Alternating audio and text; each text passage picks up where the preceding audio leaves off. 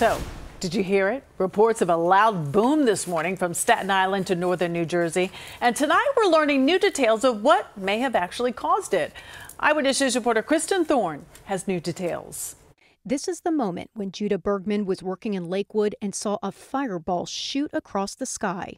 It was long and really, really fast. Looked like a flaming long rod over something like on fire, rod over something like on fire, rod over something like on fire, and flying through the sky.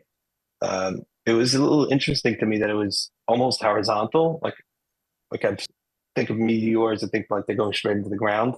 And this one looked like it still has some ways to go. NASA Meteor Watch posted on Facebook that a fireball flew over our area at 11:17 Tuesday morning. It was a small meteor, they believe, traveling at 34,000 miles an hour. And something, when it's moving that fast, of course, heats up and it begins to ablate, just like a spacecraft re-entering the atmosphere.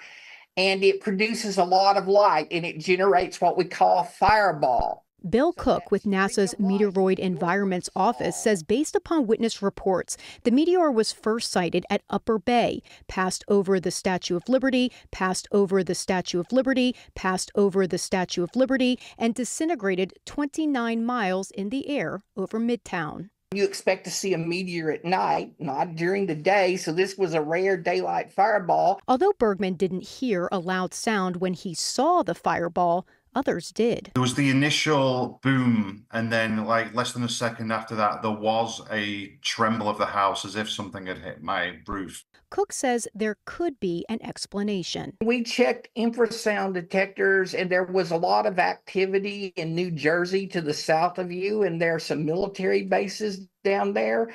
So if the fireball produced a boom, it's kind of lost in all the stuff generated by military activity to your south. Cook says they estimate this fireball was only about a foot across. So given how small it was and how high it was in the air when it disintegrated, he says there is little chance there are any special pieces lying around Manhattan. Kristen Thorne, Channel 7, Eyewitness News.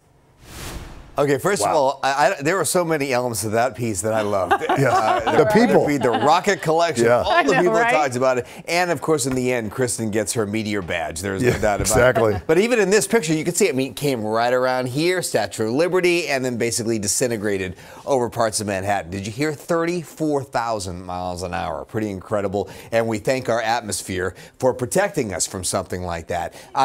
Technically, after having more discussions this evening, not an initial surge of the Perseid meteor shower, which is more grains of sand coming in at slower speeds as the Earth passes through the remnants of a comet called Swift-Tempel-Tuttle. But this one was probably a baseball size, like a rock that came through the atmosphere and caused that daylight fireball.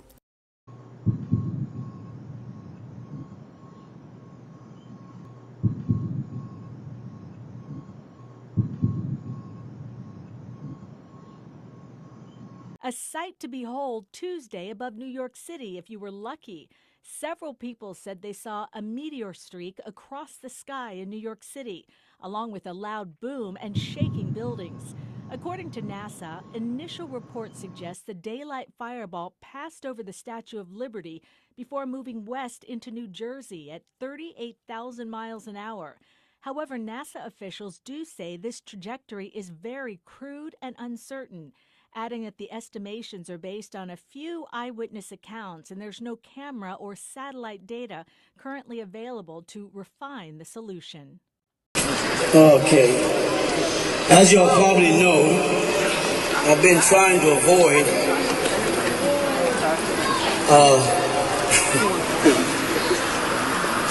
dealing with the book of Revelations, and in particular prophecies that I myself have made that have come to pass the way they have. But if y'all want to really walk through it again, we have to start with the book of Revelations, not with the 18th chapter, which is what you're talking about, but we have to start with the 17th chapter to understand what took place.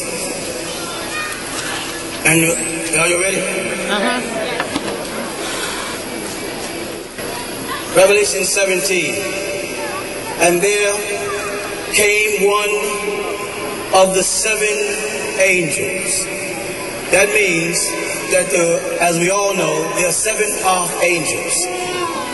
One of those angels come. The angel they're speaking about now is the angel Michael. They said he's going to come. All right? Which had the 7 vials or bowls or cups, and talked with me.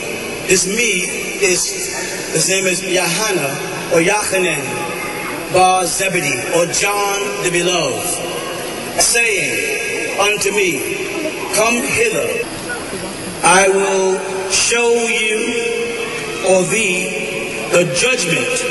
Somebody else want to read?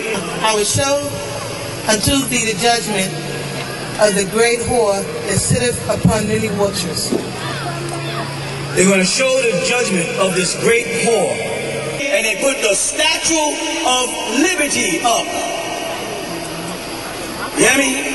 And the Statue of Liberty is holding Isaiah 14:12, a torch in her hand, in the harbor of New York.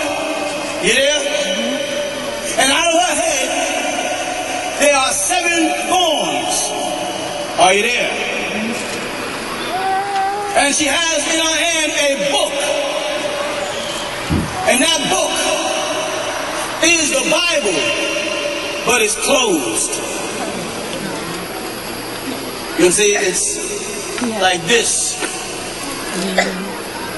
Because they are going to lay down, put aside, ignore God's word, and pick up their own words. They're not going to, never will, and ever try to live by the law of God. Not once. They want to live by their own laws. And as I said many times before, they'll hold you and I responsible, call us a criminal, if we pick up the Bible and say, I'm going to live by the word of God and not by the word of man. They'll call us a criminal. If I say I'm going to live by the laws of God and not by the laws of man, they'll call you a criminal. So she's standing there in the harbor with a Bible in her hand, but it's closed because New York does not live by the laws of God. Let me tell you right now why and how you know it. We can feel